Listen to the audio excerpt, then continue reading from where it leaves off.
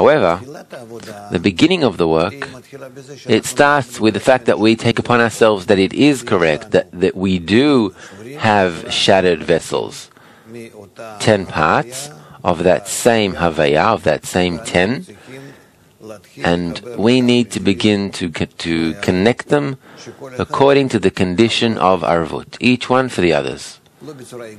Not egoistically one for the others,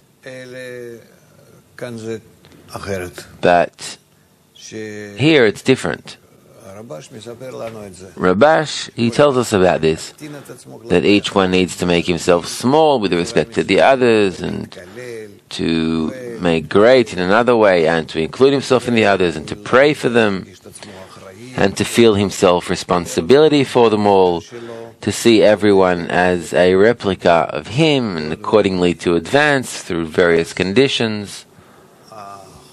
So, the law called Arvut is simply a general law of all of nature.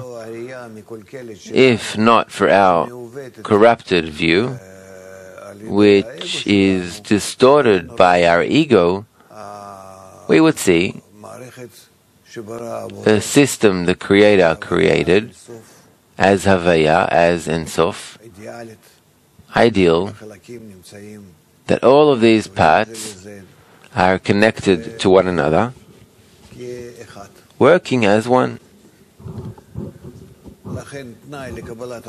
That's why the condition to receiving the Torah, to advancing in the ladder, to even entering the ladder, that is the condition of Arvut.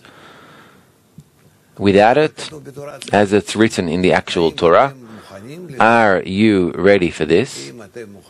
If you are ready for the condition of Arvut, to start realizing this, to start acquiring it, to start organizing it, then go ahead, that's what the Torah was given for. And then you'll get the light that reforms, that it will do that.